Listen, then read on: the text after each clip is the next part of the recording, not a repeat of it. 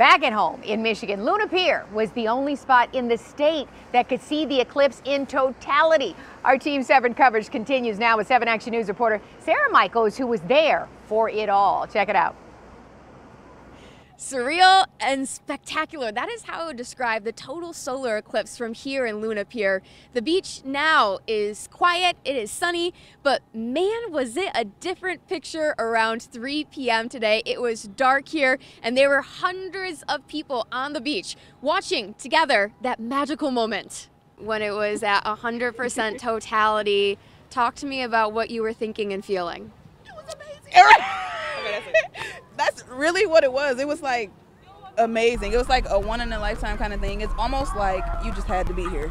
It was really cool. I thought it was awesome. Like, you could really see like the ring of fire. They knew a lot about it today going in, and then they were like, oh, this is so cool, and this is this part, and this is this part. When it got completely dark and everyone started to cheer and you had that color over the water, goosebumps, and everybody there in like a sense of community. Definitely, it felt almost majestic. Like, I can't even believe I'm seeing this moment right now. It was beautiful.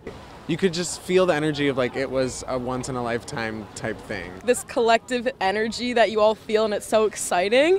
And I think that's what makes it so wonderful, is just like this whole like energy, and we're all like so excited, and all of a sudden it's like, oh my God, it's dark in the middle of the day. It's a Monday, you know?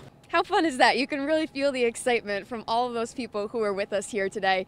Now, there were some concerns leading up to the eclipse that too many people would come to Luna PIer. The exit and the entrance ramp to town is under construction. I did speak with the police department, and they told me that everything went swimmingly. It was just a beautiful day as all of us were able to come together and experience this total solar eclipse, the last one we'll see for another 20 years in North America, together in Luna PIer.